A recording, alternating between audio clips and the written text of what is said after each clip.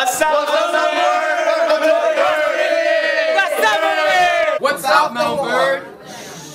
What's up, Montverde? Welcome to this week's episode of MVA Today. I'm Hunter Boschel. And I'm Audie. Hey, Audie, have you heard about the new study hall rules? I have, but it's a little complicated for me. Let's get in the zone with Mr. Artizone to find out more. Well, I sure hope I keep my grades up. Did you feel the heat this weekend? I sure did. I made sure to keep cool at the Island Fling. This year's Island Fling was an amazing multicultural experience with live music from all over the world and amazing food from all over the islands. Students were able to experience a small part of island culture and had a great time. I'm already looking forward to next year's Island Fling. Man, I wish I hadn't missed it. I'll have to check it out next year. This past weekend, the 17th annual Pig on the Pond event was held on Lake Mineola in downtown Claremont. The two-day event hosted a full carnival barbecue and food pavilions, live music concerts, kids' art and activity tables, and even pig races.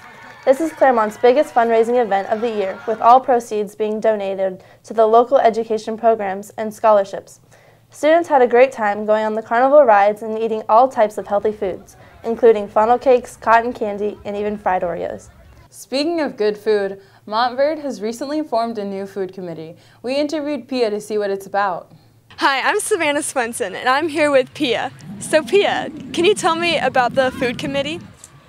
The food committee is a group of students and teachers who pretty much come together every Monday after school in the dining hall, and we talk about better food options for the students and the teachers, and we just want to encourage students to eat at the dining hall. And about how many people do you think are on the food committee? I would say we have about 6 students and maybe about 10 teachers on the committee. That's great. Thank you. Man, all this talk about food is making me pretty tired. Me too, especially with the time change. Let's see how students around campus are dealing with it as well.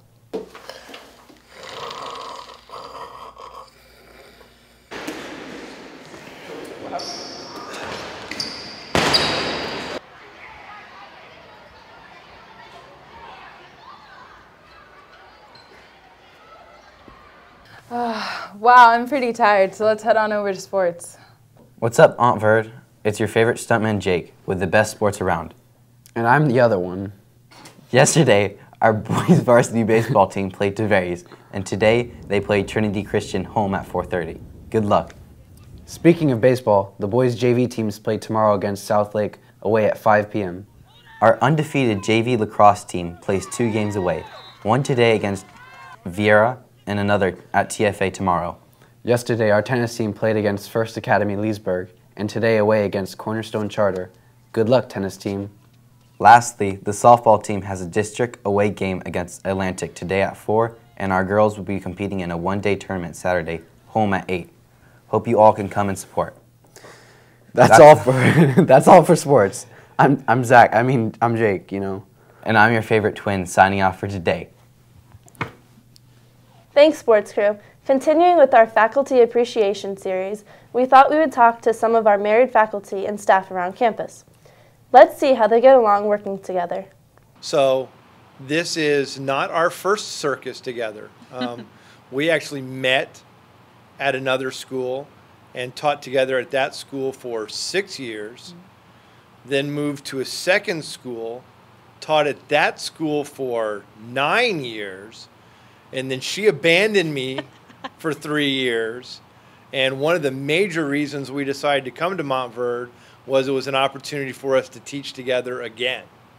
And we've really enjoyed that opportunity throughout our career. That is very true.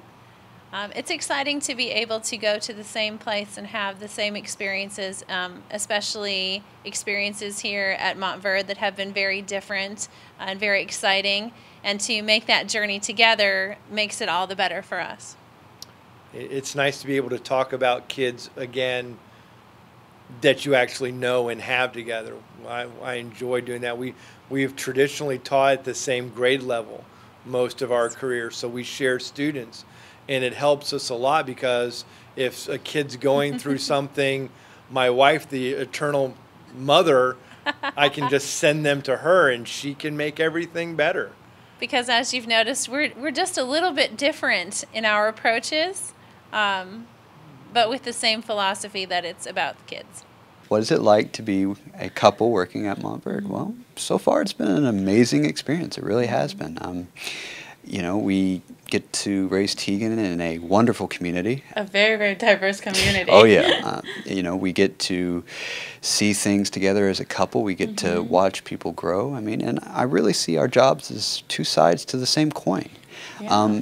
You know, as a teacher and as a coach, you know, I see more of a mentor in a teaching realm, and she's everything else. I mean, yeah, well, and as a resident faculty, I basically just take care of everything else. I help them grow and mature and just make their life at Montverde worthwhile. I mean, and as a couple, when we work together, we do a lot of things for the girls. We bake them cookies. And then we do take them on the trips, like dorm night out. We always take them like buffet. Oh, stuff yeah, like that was really good. That was a great trip. That was our recent trip. So I mean, working as a couple here, it's been a wonderful, wonderful experience, and we are so thankful to be here. And now it's time for some desk mentions. The Music Conservatory will have new student auditions at 9 a.m. on Saturday, March 21st.